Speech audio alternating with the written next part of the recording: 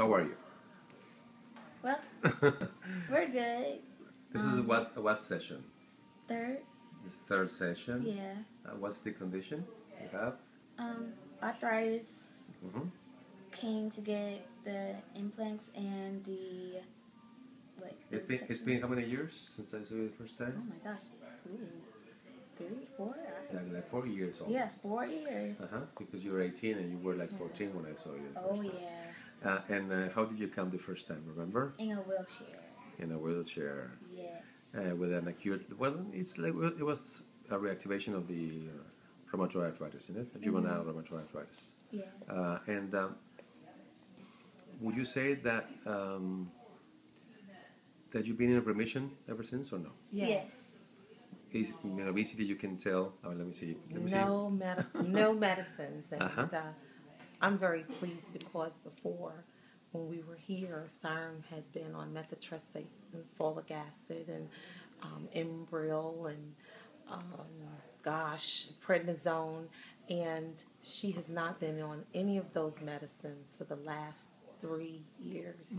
And not only that, she hasn't had colds, she hasn't had the flu, where she did have a little pneumonia, but the setback was very brief, and with an antibiotic she was brought back into her remission that she's been in since she's been coming to you, Dr. Gonzalez. Thank you very much. Very happy, very pleased with it. If we have to, we'd come back again and again. All right, okay. Very good. Very good. Now today we worked on her, on the hip, on the right hip. There's some limitation in the range of motion that we're gonna be working on.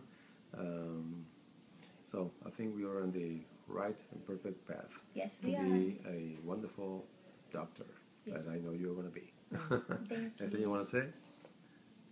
Yes, Well, I'm glad to be here, and everything is going well for her, and glad through this transition. And we thank you in a special way for your interaction, and thank you. Thank you. Thank you. Very good. Well, thank you very much. Thank you. All right. it's wonderful because she, What is she doing that she was not doing?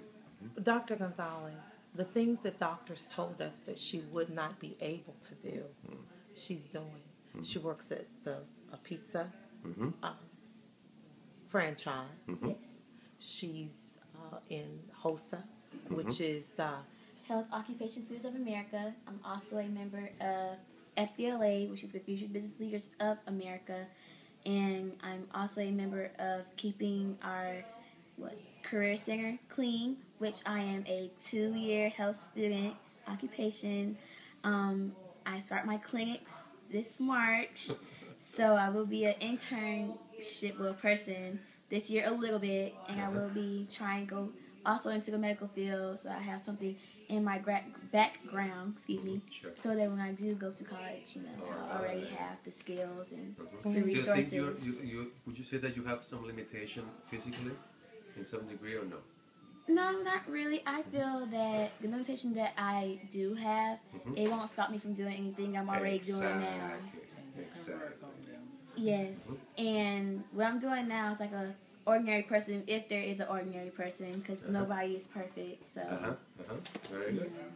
everybody's all the same in my eyes. I'm different. Very good. And you have a boyfriend also. Yes, I do. Yes. Very good. Well, thank you very much. Thank you you, very Dr. much. It's a wonderful, beautiful family you Yes. have here. Thank you. We're the Brady Bunch.